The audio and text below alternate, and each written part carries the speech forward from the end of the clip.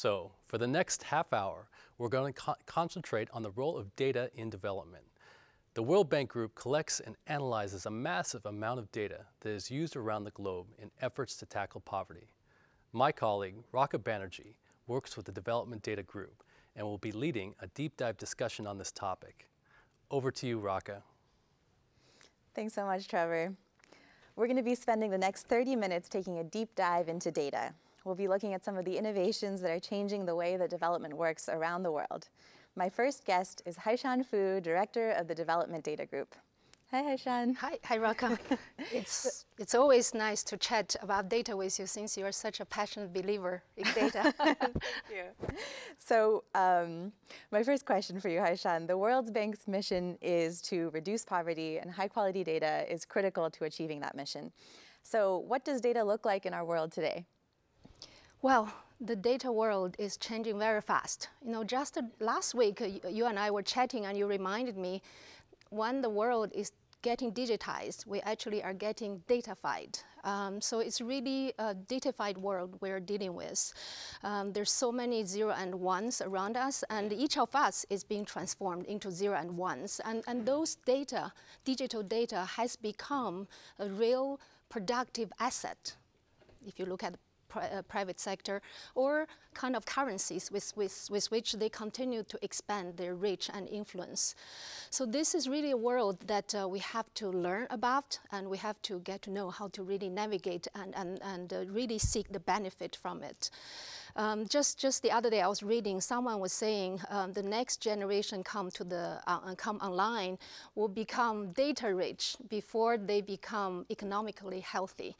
So this reminds me that our colleague Tariq, remember Tariq, the chief data scientist at the Rockefeller Foundation, used to remind me, Haishan, the future is here, but it's very unevenly distributed, which I cannot disagree. Because if we look at the data world, well, there's so many more data generated in the private sector through digitized means. When you look at development data produced by the government sectors, there's still so many blank spots on the global maps, right? Yeah, we're talking about poverty. And just 2 years ago, our colleagues Umar had a study and showed that over 70 countries, low-income countries, still do not have sufficient data for us to really gauge whether poverty is changing and how, and what are the drivers of poverty reduction. And worse still, that data are often so scarce when you need it most. Just this morning, our colleague Heather, the survey specialist, reminded us when it comes to asset and consumption within household, we know so little, and we can't really gauge how we can really help to reduce gender inequality in this realm. So those are only some of the examples that shows that while we have so much data on one hand, we are really having such a challenge to get some of the basics right. Yeah, absolutely. I mean, there's a real scarcity in many places, and yet, you know, there's this profusion of data. So it seems like every day we're hearing something about big data and technology and how it's, you know, transforming everything. How is it affecting the way that we work? I think just over the past 5 years after I joined the bank, we can see that bank is really transforming itself in dealing with the development data challenges. To me, I think we have come to terms with this priority. That is, we must pursue the fundamentals and the frontier at the same time. Well, I am as enthusiastic as many others looking at the cool and new data and data applications and trying to understand their applications, how we can best use them. I'm also a firm believer in the fundamental data produced by the government data systems. You know, data produced through census, through public administrative systems, through surveys, as well as other means, are a foundational layer of the data that we must have when we look at the development and decide how we can really design the right programs. And so I believe that we need to continue to support client countries. The challenge here is how we can use the digital technology to transform how we produce this data.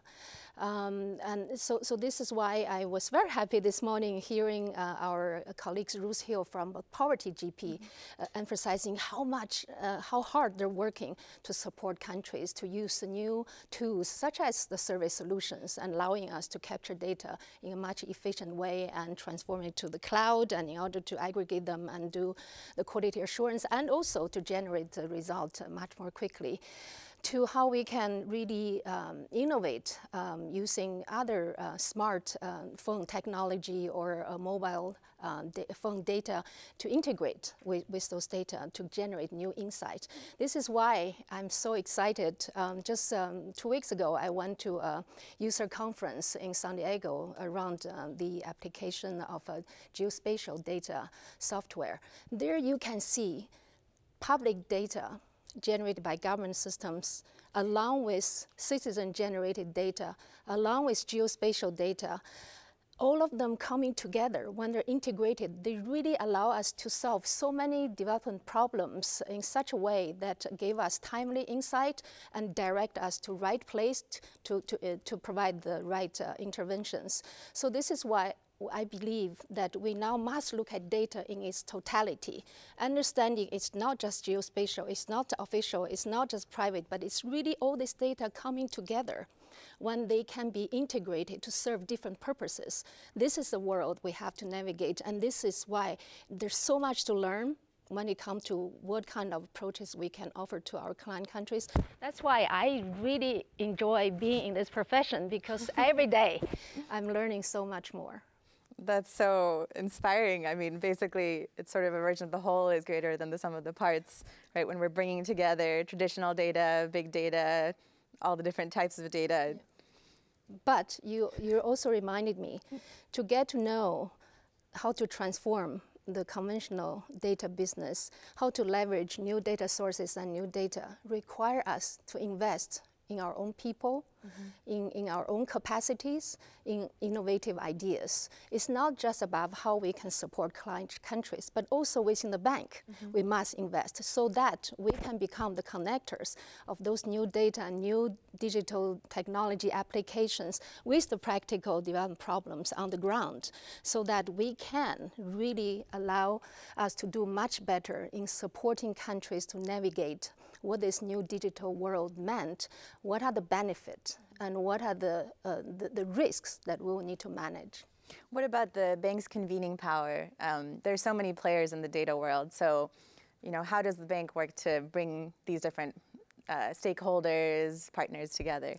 Yeah, no, I'm really glad you're mentioning this, because our own learning in this past number of years could achieve a lot of results precisely because we have been connecting not only with our client countries, but also the new partners, be it in the private sector, civil societies, and so on and so forth.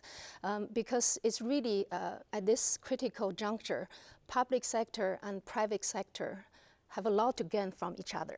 Not only that we can learn from private sectors, how to use those new data technologies and look into the potential of the data they generated for higher social good and serve higher social purposes, but also we need to work with the private sector to understand how those data could be governed.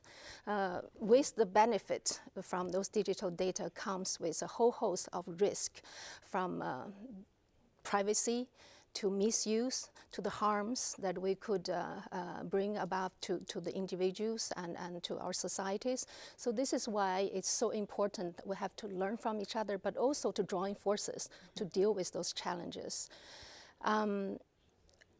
Another very important point is that to tap into the potential of the digital technology, we also need to realize there's so much inequalities when it comes to data, meaning the public sector is trailing behind the private sector in terms of the speed with which we generate data and produce actionable insight. We also have low-income countries and countries in fragility that are trailing behind in even generating most basic data for us to gain development insight. We also have marginalized groups and a group being discriminated throughout history. are much less visible still in the data we generate. So this is why we have such a role to play in really address those data inequalities and data deprivations.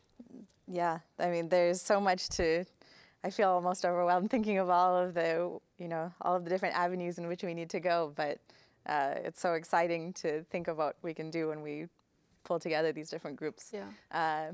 Just one thought about data governance. What is the bank's role in sort of pushing forward with that? I think on one hand that we need to be much more vocal and visible in raising awareness of the issues, and at the same time we also need to build real relationships in order to join forces to create new solutions. Here I want to mention that we have launched a data collaborative initiative precisely to help bring the public institutions such as ourselves and other international organizations to come close to private sectors. Mm-hmm. And through pilot testing legal agreement and also addressing what is the safe and responsible way of accessing the data in order to offer this new potentials to our client countries in how to use those data. And through this, we'll be gaining the best practice and critical use cases to inform how we can come to terms with a global governance based on universally agreed principles and values. Thanks so much, Haishan. Thanks so much for being here. Next, we're going to talk to our colleagues, some of my colleagues, about data innovations and how they're opening up new ways to reach better development outcomes. But before that, let's watch a short video that shows one way that we're using data at the World Bank. Here's a question. How many humans have ever lived? What's the total number of people who've ever been born? The answer is about 100 billion, and right now there are 7 billion people alive on Earth. That means 7% of the people who've ever lived are alive today. But wait, how in the world do we know how many people there are in the world? That's where demography comes in, the statistical study of human populations. And be warned, this stuff gets complicated pretty quickly. Here's the basic idea. If you know the population in one year, and you understand how it changes, you can estimate what it will be in subsequent years. Let's suppose we want to know a country's current population, but we only have data from 5 years ago. To estimate the population now, we take the old population, calculate the births and add them, calculate the deaths and subtract them, add all the immigrants, and then subtract all the emigrants. If we have these numbers and they're reliable, our estimate should be good. In 1958, when the UN projected today's population, they were out by less than 5%. Pretty impressive. How many other 50-year projections are that good? That's demography at work. We try to get data on population counts, births, deaths, and migration every few years from censuses and other national sources. In reality, all these sources have errors and missing data. This is a real problem in Africa right now, where only a few countries have complete official records on births and deaths. This is where statisticians at institutions like the World Bank and UN come in. They help countries improve their data and make it usable for others. To explore further, you can download 50 years of country-by-country population data from the World Development Indicators online. Oh, and how do we know how many people have ever lived on Earth? We just run the process backwards. Welcome back. In this half hour on data, I'll be joined by my colleagues Sydney Gourlay, survey specialist, Ben Stewart, geographer, and Malara Veerapan, senior data scientist. Hi, Sydney. Hey, Rock. So we've worked together on household surveys quite a bit, and you're working at this very cool nexus where traditional meets innovative. Can you tell us a little bit about the new technologies that you've been incorporating into your surveys? I would be happy to. Yeah, so the team, I work with the Living Standards Measurement Study, which is a unit here in the Development Data Group that produces household survey data. But my job as a survey specialist is kind of identifying and validating new technologies that can be integrated into a household survey framework. So we look at various aspects of primarily agricultural data, at least in my role. Mm-hmm. So we are currently testing different ways of measuring soil fertility in the field. So with avoiding the laboratory setting, which is quite costly and time consuming. We've now integrated GPS measurements, so we're integrating that technology into all of our national household surveys. And we have recently also started looking at using satellite imagery to measure agricultural productivity, for example. Oh, wow. That's a whole gamut of different things. So can you tell us a little bit about how this methodological research works?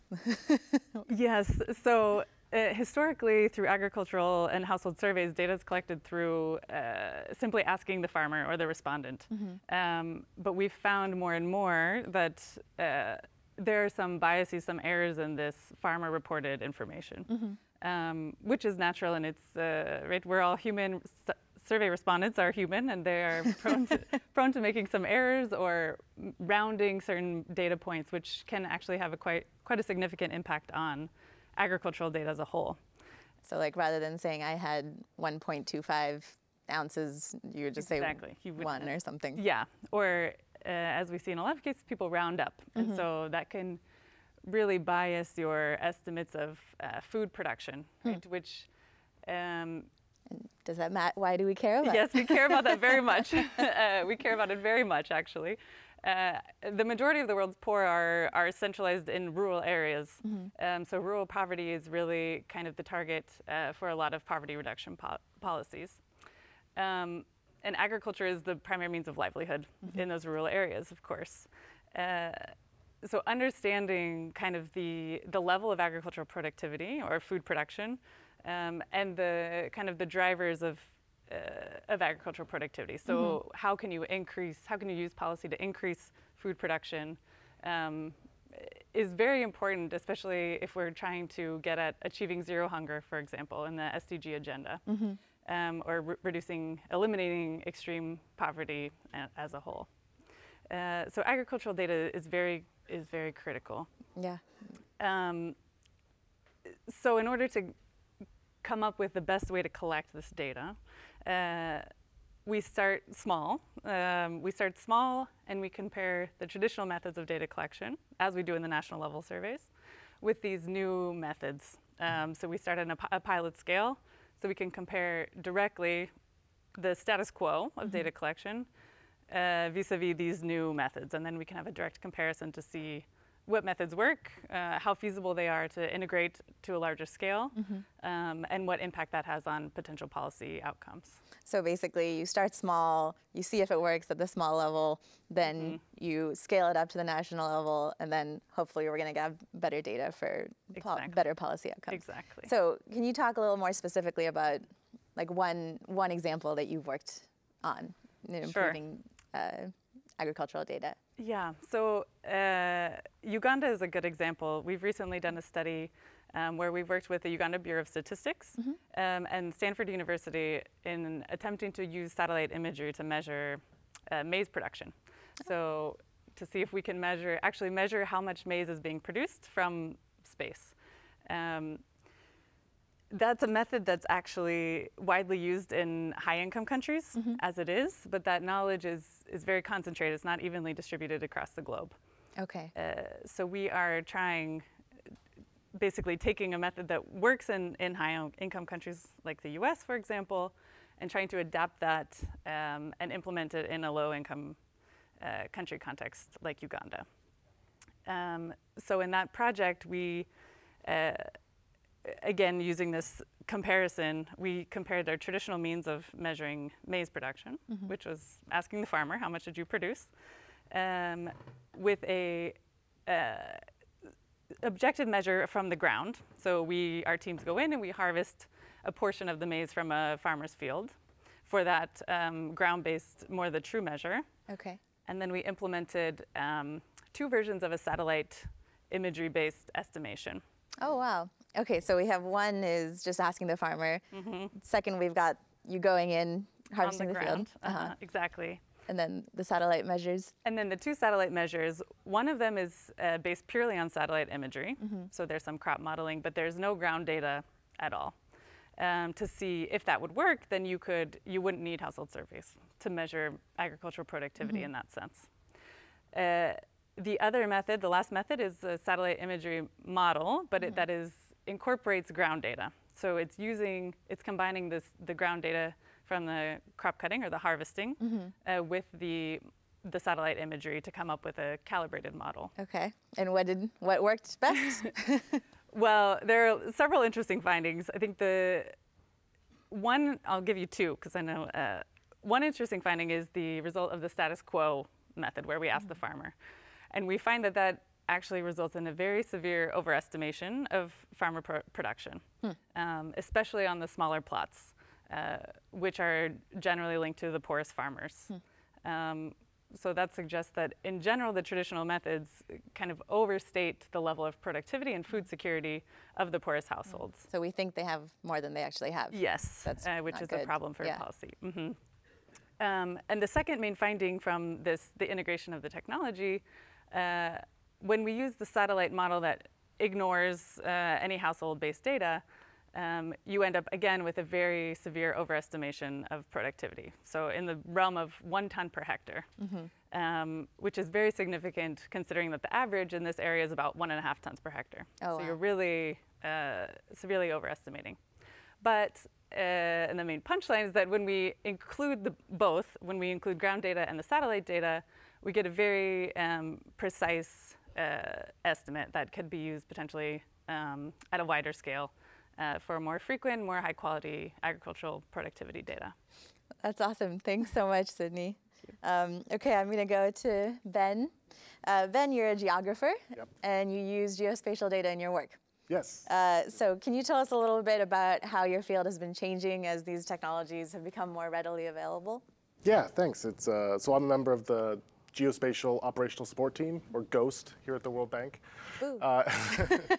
We've been working hard over the last couple of years to really integrate the use of geospatial information into the real operations of the institution. I think something like the LSMS use of geolocated ground data and satellite imagery are good examples of really trying to scale up the use of geospatial information. I think for a long time the bank has had some pioneering attempts to leverage geospatial data in the research side of the bank, but sort of integrating that into operations is always a much more difficult task. Bringing things to scale has the ability to affect more people, but in the same way it becomes a lot more difficult. Absolutely. So our team we try and do both. We try and in some ways bring simplified tools to our client countries and to our bank staff to improve the use of geospatial and the collection of geospatial information, while also trying to push the boundaries on research and doing more advanced analytics. Something like the satellite imagery analysis you're talking about is the kind of stuff we're interested in.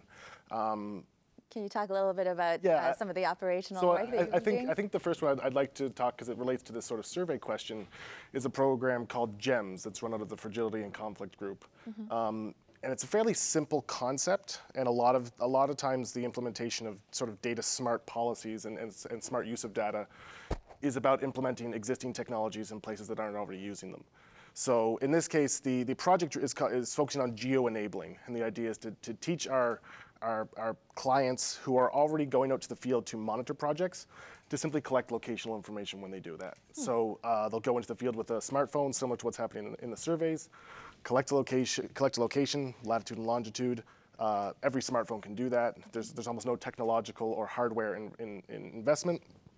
And in many cases also snap a picture, right? So if you've invested in something, new highway, new school, right? Snapping a picture of it is the best way to sort of assure that something's actually being completed in this area. Now this project really focuses on training clients, right? We like to make bank staff aware of the tools. They're open source tools, they're very easy to use, but really the goal is to train clients. And in the last year, they've trained 1,000 clients in over 25 countries. Oh, this wow. is really, really... When you say clients, who are we So talking these would be about? people in, we were talking about this earlier, I'm trying not to use too many acronyms. We really focus on partners in developing countries, and specifically in what we call the project implementation units. So these would be our partners in government who are really responsible for the monitoring of projects. I see. So they're regularly commissioned to go out and check on projects, and our goal is to say, hey, if you're going to go out, collect this data. And as an example of the kind of data we're talking about, there's a project in rural Azerbaijan to do a series of small investments in rural areas. And in the bank's repository of project locations, which many research institutes consider to be the best amongst the developing organizations, we had 5 project locations for that project. Oh, wow. After a week of training and 2 weeks of data collection, they had over 2,000 project locations. Everyone with latitude and longitude, everyone with a photo of the actual completed information and a status. So if you think about That's amazing. monitoring and evaluation, if you think about impact evaluation and future planning, this kind of data really sort of revolutionizes the kind of work we can do. It's basically a very small investment can generate a huge payoff. Yeah, yeah. That's what it seems. Well, that nicely segues into my sort of a different aspect, but a different project we're working on that really sort of talks about this idea that small investments in information can really bear great benefits. A completely different project looking at least cost electrification planning. Right. Okay. So we're developing these least cost. So I'm working with a group out of SMAP. It's a trust fund based. What is that? SMAP stands for, it's an energy Energy group trust at the fund. bank. Okay. I'm not entirely sure what it stands for. But they've developed this great project called the Global Electrification Platform, which we're hoping to launch in September, to develop least cost electrification plans for all countries with less than 90% electrification. And this is develop a policy level guidelines for how to achieve a universal electrification. Right? And there's a real focus on open data and open tools and capacity building. We've run 4 trainings in the last 2 years, 2 in South Africa, 2 in Italy, to deliver the tools and deliver the methods to our clients, because the models that we're generating vary dramatically based on our assumptions and the quality of our data. So for every country, we run about 150 scenarios, varying several parameters. You know, when we launch, there'll be a complex diagram of all this sort of information. But to me, the real takeaway is that the quality of the data and the assumptions can change proposed investment by billions of dollars. In Malawi alone, the scenarios vary from the grid investment cost ranging from $200 million to $2.3 billion. Right? This is a $2 billion difference. Now, we're not attempting to prescribe what is the correct solution, but we know that some smart investment in data will yield fantastic results, right? So if we can, you know, the bank is starting to move in that direction by understanding that investing in data is important and necessary for our projects, but there are also spill-on effects, right? A lot of the information you're looking to collect for some projects is valuable in other locations. So for energy, you're looking at grid infrastructure. And if you're talking about agriculture, increasing yields in agriculture can only lead so many benefits if there isn't power for processing plants, right? How do you really raise the development prospect if there's not, you know, electrification in those areas? That's great. Thank you so much. Thanks for sharing. And now go to Malar. So we've been talking about throughout this Econothon, but about how data is so important for the World Bank's work. And we also care a lot about data being open, free, and available for everyone. And you are basically at the heart of this effort. So can you say a little bit about why this is so important? Hello, Raka. So if you've ever Googled and you found World Bank data, you haven't. You know, as a data scientist here at the data team, it's my job to make sure these data reaches your hands. And most of the data is open. And there are many definitions for open data, but in the most simplistic form, it's basically data that anyone can use free of charge and continue to reuse as well. And open data has been at the heart of our data strategy since the launch in 2010. And while we continue to make a lot of our data more openly, I think a critical part of the strategy has been the support we've provided for over 50 countries in helping them open their data. Oh, wow. And I think also that openness does not, our commitment to openness does not stop with just sharing data. It's also about sharing our code and our algorithms as, you know, for instance, if just imagine the transformative power, you know, the data itself can have if we share some of these tools that we're developing in a more open format, you know, in a way for us to show how we are producing these insights for social and economic development. And also, I think the other example is the 2018 Atlas of Sustainable Development Goals. It's the World Bank's first completely reproducible publication.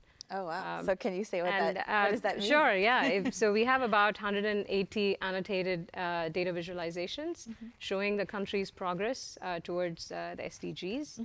And each of these visualizations can be reproduced, and all of the code is available in GitHub.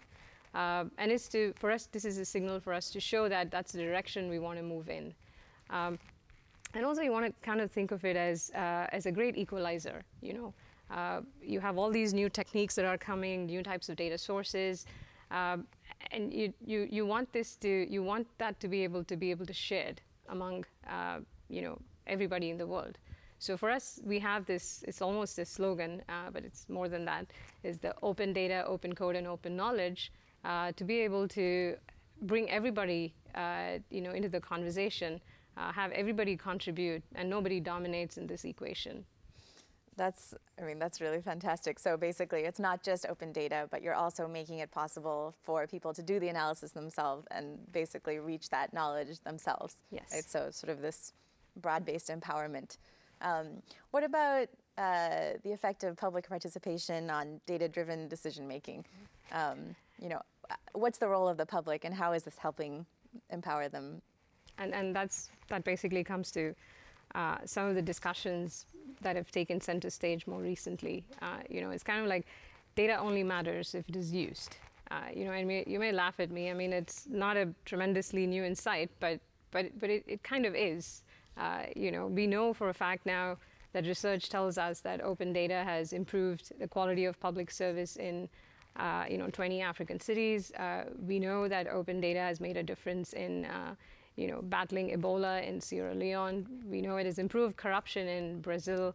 And then I think the most transformative sort of example of sharing data is the GPS coordinates that was released for civilian use. And to put it in context, if that service were to be broken, it's estimated there'll be a loss of about 96 billion. It's sort of you want to look at it in the context of not sharing data or opening up data.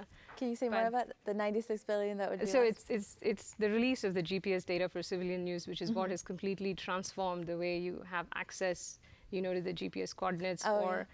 If you were to completely shut down that ecosystem, like if that data were not to be shared, just the economics around that would be like the 96 billion. Yeah, and that ties into exactly Ben what is doing, the work that Sydney is doing. Electrification, and then the work that everybody's doing around agriculture. But the point being that we've established all of that, but we've also established the fact that the release of open data has far outpaced the use of the data. And it's kind of a cyclic effect, because if you're not using the data enough, you don't know where the gaps are, and you can't really divert your efforts to fill those huge data gaps. And as part of this, the bank is actually committed to, has been already supporting over 30 countries on data literacy programs around the world. As we speak, actually, we're running programs in Myanmar and Nepal, where we are creating mass mobilizers, working with different stakeholders, academic institutions, NSOs, civil societies, the statistical offices, line ministries. I'm sure I'm not even covering all the stakeholders. Improving their capacity to have a voice in the development process. And I will end with one small point, which is it's about data governance and management. It's a boring topic. Not everybody likes to talk about it, but I think it's really critical in making sure we use data effectively to integrate the principles of interoperability, openness, and privacy up front, instead of thinking of it as an afterthought. And I think World Bank has a large role to play in all of these efforts. Absolutely. Thanks so much. Thanks so much to all of you. And that brings us to the end of our deep dive on data. Now back to Trevor. Thanks, Raka. There's just so much to appreciate in that conversation about making data great again from the Development Economics data team. Now it's time to hear from our audience.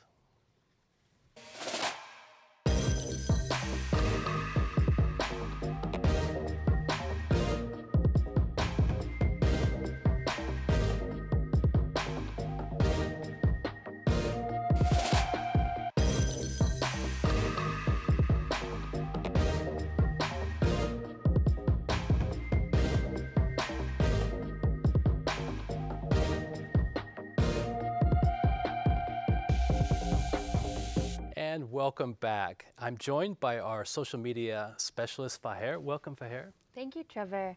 Thank you so much. If you just tuned in, please make sure that you answer the poll that we posted earlier, asking you what is the biggest development challenge countries face today. So far, job creation has been a top choice and a top answer. So make sure you keep voting. We want to hear from you. We want to hear what you think the top development challenge is. So share it with your friends and keep voting. We also have been getting a lot of questions about people missing earlier segments.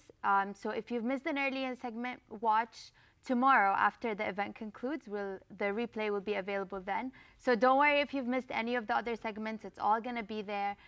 So be ready for that. I also want to give a few shout outs to a few people. People have been really, really engaged, and it's been incredible. Not just with us, they've been engaged with one another, which we find really great. And this is why this conversation is here. So I want to say hi to Harsha from India. Rukaya Kane said, great content. Thank you, Rukaya. Paul said, great to be part of this conversation. Great to have you in this conversation, Paul. Thank you and keep watching. Maurice said, hey everyone, this is great. I'm sure that by being together, sharing ideas about this Econothon, it would be great to bring improvement to our society. I thank you a lot, World Bank and other partners. Thank you so much, Maurice. This is really great. As far as other comments we've been getting, we say hi to Sunaina from Indonesia. Also, we want to say hi to Shumis from the Maldives. And so many more people have been commenting. So keep commenting, tag us at World Bank and hashtag Econothon. Wow, it's really great. So Fahir will be checking in regularly throughout. Hope to see you later in the show. Absolutely. Thank you, Trevor. And thank you. Now on to a hot topic. How does trade liberalization impact poverty, income, and inequality in a country? To get more perspective on that, I'm joined by Bob Reichers. Welcome, Bob. Why don't we get, before that, Bob Reichers from the Development Economics group in the World Bank. So Bob, how does trade liberalization benefit a country in terms of reducing poverty, inequality, and boosting shared prosperity? Thanks for having me on this Econothon. So when countries liberalize, typically prices tend to fall. And that's very good news for consumers because it means that your shopping basket becomes cheaper. But at the same time, for people selling goods, lower prices are bad news. So if you own a farm or a firm, you typically see your nominal income go down. Similarly, wages tend to fall. But on balance, we find that those consumption gains tend to outweigh the income effect, so that on the whole, on aggregate, countries tend to benefit. But of course, there can be distributional impacts, and some people stand to lose, even if on average incomes go up. I see. So I guess to that last point, there's a concern as countries increase trade liberalization, while they may be richer and overall better off, that in fact within the country you may see some rises in inequality. Is that true? That's a very valid concern. So in our work here at the World Bank, we've studied precisely this question. And so for 54 low and middle income countries, we study what would happen if they were to fully eliminate their own tariffs, their own import tariffs. And what we see indeed is that on average incomes rise by roughly 1.9 percentage points, but inequality tends to go up.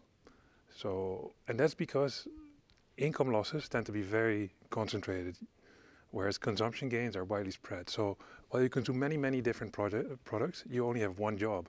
And if you lose that job, of course, that's a big, big loss. So that in turn creates a lot of inequality potentially. But if you look at inequality on the whole from a social welfare point of view, it depends, of course, a lot on the context, but in most instances, in most of these countries, in fact, in 45 of these countries, we find that they would be better off if they were to eliminate their own tariffs. Eliminate their own tariffs. So, which leads to my next question, raise tariffs or increase trade? What's better for a country and its people? It depends. So, on balance, in general, we find that reducing tariffs is good because it promotes trade. It also enables everybody to focus on what they're best at producing, so it creates production efficiency.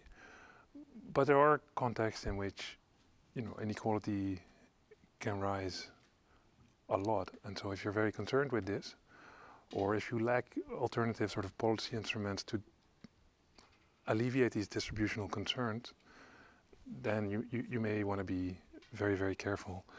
And one factor that's particularly important in this is the nature of the intermediation sector. So there's a lot of academic research showing that gains from trade often are partially absorbed by intermediaries and therefore don't necessarily trickle down immediately to the poorest of the poorest. So can you talk a little bit more about the intermediation sector and maybe what policies or actions a country can take, or what does the World Bank advise to maybe alleviate some of the downside risk from trade or inequality that may arise? So the main concern in the intermediation sector is essentially one of competition. So in some countries we see that the intermediation sector is completely monopolized.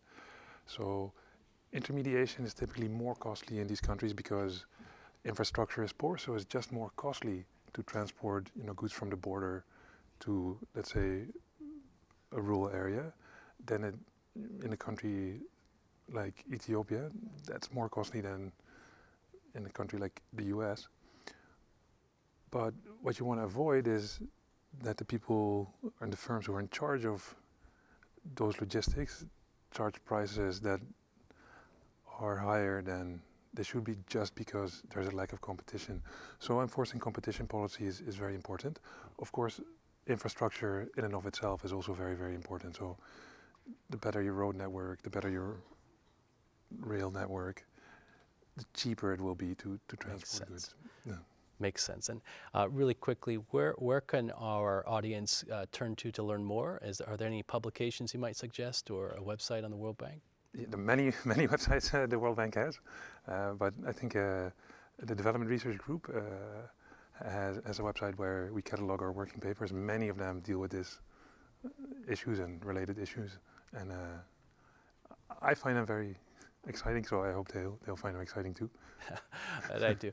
And actually, we have a bonus round. So tell me, in your work on tariffs and increased trade, what's the relationship, what's the role of developing countries in setting examples or setting some of the dialogue around these issues with the developing world?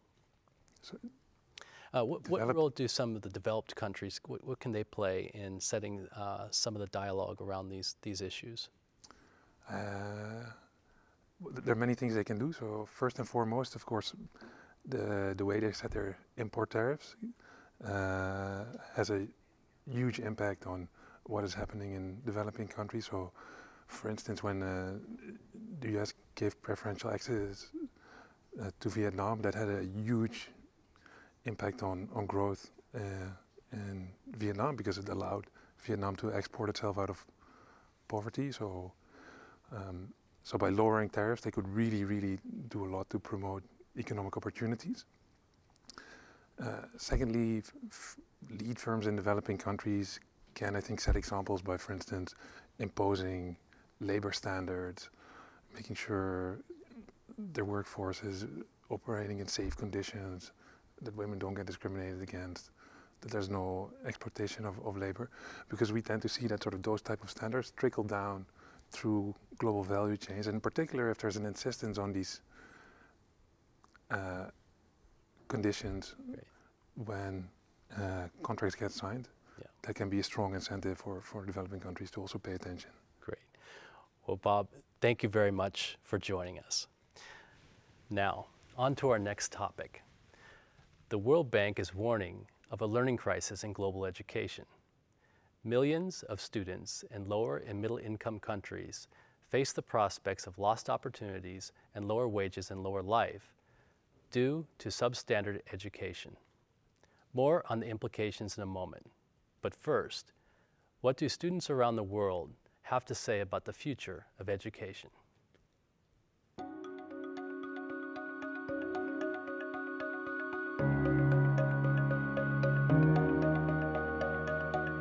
For centuries, our teaching methods have remained largely the same. Education is about expanding minds, encouraging creativity, solving problems, and contributing as individuals, team members, and leaders. Equipped with the ability to understand the news and the economy, an open-minded, environmentally responsible generation could truly change the world. In the future, we need kids to be able to think critically. We need innovators, risk-takers, problem solvers. How is one person supposed to cater to the different learning needs of all the different students? Students' skills must be teased out, developed, and tailored to. Rather than adversaries, I see tradition and innovation as allies in education. Imagine bouncing back and forth between the real world and the virtual world, filled with an insatiable zeal for knowledge that is new, egalitarian, and individually curated. Our aim should be forming people who are creative, reflective, and adaptable.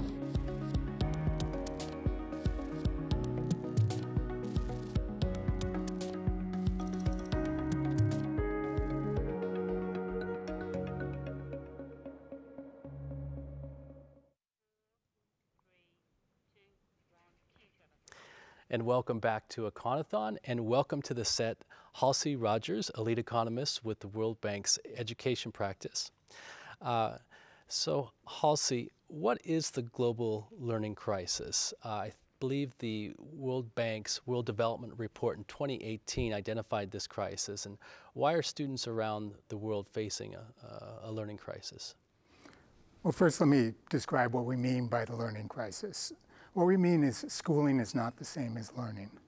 So the developing world has made tremendous progress in getting children into school, and yet many of them are just not learning much after years in school. In the World Development Report, we gave the example, for example, if you look at students in 3 countries, third grade students in 3 countries in East Africa, you ask them to read a simple sentence like the name of the dog is Puppy, 3/4 of them don't understand what that sentence means.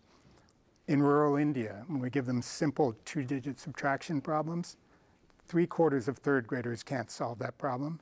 And even worse, by 5th grade, still half of them can't solve this simple 2-digit subtraction problem. And it's not just those countries. We actually see this around the world.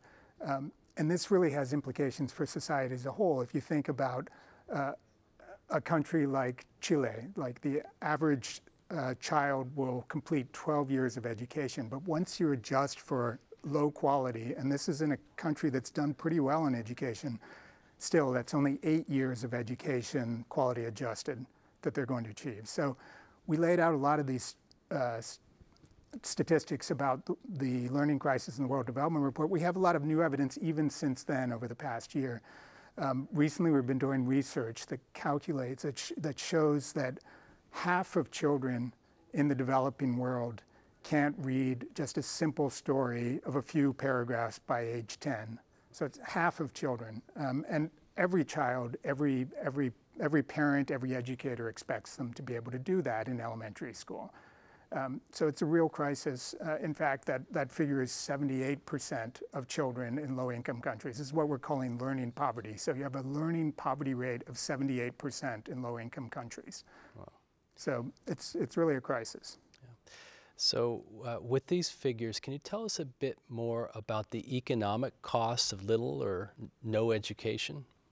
Sure. No, these costs are very big, and this was emphasized really by the World Development Report 2019 and the Human Capital Project that laid out just how important education is in contributing to human capital, and human capital is what powers growth and productivity and prosperity and shared prosperity in societies. I mean, let me flip this around by talking a bit about what the benefits of education and a good education are. Education has big benefits for individuals and for societies. For individuals, It leads to greater prospects of employment. It leads to much higher wages, higher earnings. So on average, about 8 to 10% higher earnings for every year of education you complete. It leads to gains in other areas like health that then have benefits for earnings. If you're healthier, you can earn more, you'll stay in the labor market. Many other benefits at the individual level and the family level. It leads to better educated children, which ultimately leads to higher education, higher human capital later on. But also has benefits for societies. Better educated societies have faster growth. They are better, they have more rapid poverty reduction, as we've seen in a lot of places around the world, like in the miracle countries of East Asia over many decades. We see that they even have better governance. There's now evidence that when you have more education, more educated communities, their governments work better. You have better service delivery, for example. All of these are benefits. And part of what we showed in this report is that it's not just the number of years of schooling that matters, it's how much students learn while they're in school. And you can see this in a variety of areas. People, when you look in labor markets, it's not just your schooling, the number of years of school that determines your earnings. Actually, when we measure the skills have a big increase, they increase your earnings even beyond the number of years of school you have. We see this at the society-wide level too. So when we look at what drives economic growth of societies, it's actually what the students have learned measured by test scores. These future workers, that predicts growth much better than just the number of years in school. So these things matter a lot. So if you don't have education or if you have poor education, you're losing all those benefits, which is what the Human Capital Project really emphasized. It's incredibly important. So can you tell us about some of the challenges that are involved with improving access to education and improving learning outcomes that developing countries face? Sure. I mean, there it's really useful to understand what are the barriers to learning. How do we have this learning crisis when kids are in school for so many years? Why aren't they learning? And there are three main reasons for that. One is that the problem is often invisible. We don't pay enough, until recently we haven't paid enough attention to learning as a global community. And that's because it's what Save the Children has called a hidden exclusion. So when children are out of school, we can see that and we focus on it. When children are in school but not learning, it's invisible. Often parents don't know, the people running school systems don't even know because they don't have good measures of learning. So that's one problem. Second problem is just poor quality of educational experience in schools and classrooms. And that's because learners are often getting to school unprepared to learn because of poverty, because of deprivation. Maybe they're stunted, that we know that affects brain development, or they aren't even getting to school because their families are too poor. Another issue there is teachers. Teachers are often not supported well. They haven't been given a good education themselves. And we see that in many ways. They aren't supported. Often learning materials don't make it to the classroom. Like systems will invest in, say, fancy new computers for the classroom, but then they never actually reach the schools, or if they do, teachers haven't been trained to use them. And then management is often not up to the task. These are great challenges and very challenging situations, and principals often haven't been equipped well to deal with this and help their teachers be more effective. So that's at the school level. And then finally, at the system level, there are all kinds of political and bureaucratic barriers, technical barriers to getting everything working together and supporting those teachers, those principals who are trying to do the right thing at the school level. And that's because, as we argued in the World Development Report, all the people who affect education, we have many stakeholders that affect the quality of education, right? So it's not just teachers and principals, it's politicians, it's bureaucrats, it's the employers, it's parents, it's civil society, it's the World Bank, it's many others.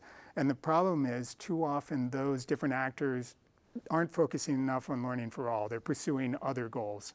And that can really hurt the quality of education. If bureaucrats are just worrying about getting the politicians reelected because that's the signal they're getting from the politicians, that can pull the teachers away from learning, for example, from promoting learning. Or if the private sector, if the employers are just saying, we want lower taxes, we don't care about the quality of education, because they don't recognize the skills crisis they see is because of poor quality education in basic education, then that really undermines the quality of education. So those are the kind of barriers that get in the way, and we really have to attack all three of those barriers. So what is the World Bank doing to attack some of these challenges and barriers? Sure. One thing is keeping that focus on learning for all children, making sure that this isn't forgotten. And we've done this, as I've already mentioned, through these measures like learning adjusted years of schooling to show that adjusting for quality really matters, through the Human Capital Index, which really puts it front and center because education is a key component of the Human Capital Index. This new learning poverty measure that we're going to be announcing soon that's showing that half of all children in the low and middle income countries are learning poor. So that's one thing, is just keep it on the front burner, make sure people understand the problem and what's driving it. And then secondly, we have a package of many different instruments to support, 5 main pillars to support countries that are trying to improve their education system. So we want to make sure that learners are in school and prepared, and we do that through, for example, early childhood development programs in health, nutrition, preschool. We have to make sure that teachers are prepared and supported, and that means making sure that teaching is a valued career, that it's merit-based, that teachers are well educated. We have to make sure that classrooms are really supportive for learning, that the whole classroom experience is supportive, and that means things like making sure you have good curriculum, you have the right learning materials that are the right textbooks, for example, technology that helps the teachers. You have to make sure that schools are safe, accessible places for all children and youth, and that means, for example, inclusion for children with disabilities, to make sure that they are fully engaged in the learning process. And then finally, you have to make sure that the schools and the systems are well managed. And that's often a big constraint. As I mentioned, there are these political bureaucratic barriers. We have to make sure that the systems are supporting all children learning. Well, this is incredibly, I guess, integral and systematic approach to address these challenges. If someone in the audience wants to learn more, where would you point them? So one place is this World Development Report 2018, and I mention that because in the World Development Report series has been going on for 40 years. This was actually the first one devoted entirely to education, and so we think it's a great starting point for understanding the learning crisis, what's driving it, but also how we can solve it. We have a lot of material about success cases and what we can do to improve the situation. So that's a great starting point. Great. Yep. Great. So, Halsey, that was an incredibly informative session on an incredibly important topic. I want to thank you very much. Great. Thank you. And I want to thank you. I want to thank all my guests and thank the audience for joining us. I'll be right back for the next hour of Econothon.